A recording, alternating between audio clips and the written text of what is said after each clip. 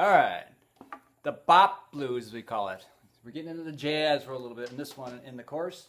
We're nearing the end of the course, and I want to introduce a few new elements. One of them is the 6 chord. Now, this is not just a 3-chord blues, but it's only 5 chords. It's got a couple new tricks in it.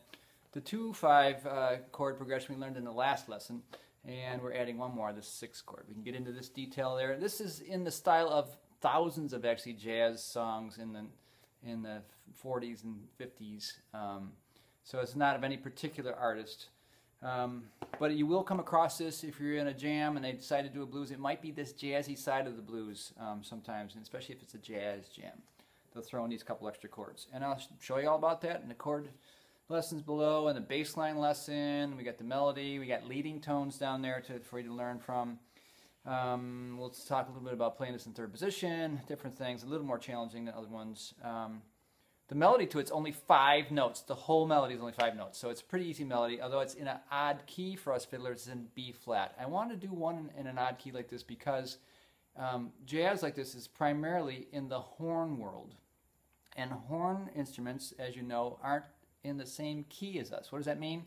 It's a weird thing. I know historically I'm not sure how this developed, but if you tell a tenor sax player to play a C that they've learned as a C, it'll come out as our B flat. So everything's one step off. Same thing for soprano sax, trumpet, clarinet, and other instruments are different. Even E flat, the alto sax is an E flat. So they have a lot of these flatted keys. So we should step their direction a little bit without retuning. You might be good for you to learn how to jam in the key of B flat so you can fit in with horn players who they're pretending that they're playing in C themselves. It's like not fair.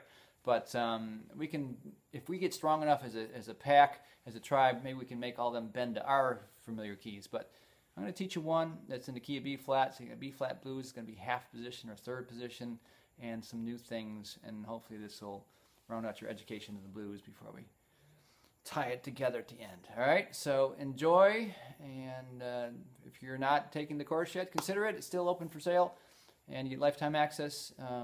And before I close the sales of it for a while, I'm going to close the vault.